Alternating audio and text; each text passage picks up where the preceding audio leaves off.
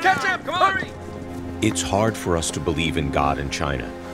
Every time we gather, we're at risk for getting arrested. Hurry! If we didn't have faith, or wouldn't give up our lives for the Lord, this path would be hard. The CCP is still wantonly persecuting believers in God. Their evil doings really fill people with rage.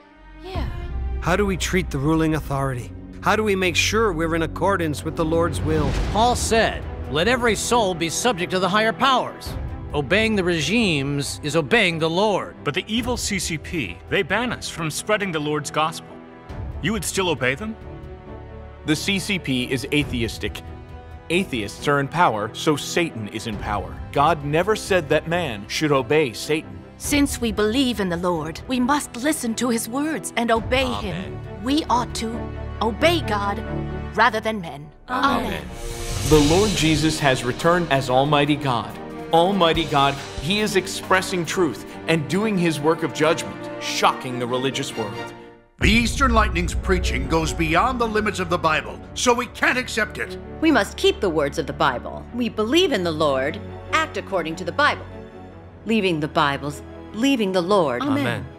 Back then, the Jewish chief priests, scribes, and Pharisees followed and kept the Bible and their faith in God. But why did they still crucify the Lord Jesus to the cross? Almighty God says, they were not people who believed in God, but people who believed in the Bible.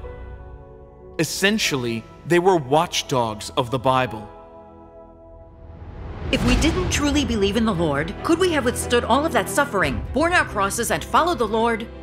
Would we rather suffer in jail than ever deny the Lord's name and betray Him? Our faith in the Lord will obtain His praise. When the Lord comes, He'll bring us to the kingdom of heaven. Amen. The Lord Jesus said, "Many will say to me in that day, 'Lord, Lord, have we not prophesied in your name, and in your name have cast out devils, and in your name done many wonderful works?' And then will I profess to them, 'I never knew you.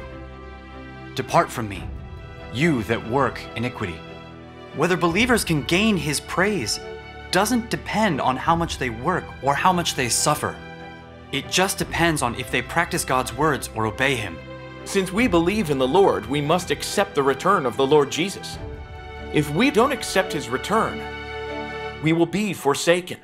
What does it mean to have true faith in God? How to believe in God so as to gain His approval? By going through Almighty God's many judgments, chastisements, my viewpoint of faith in Him has changed. Thank God for His mercy. I've started to pursue and practice the truth.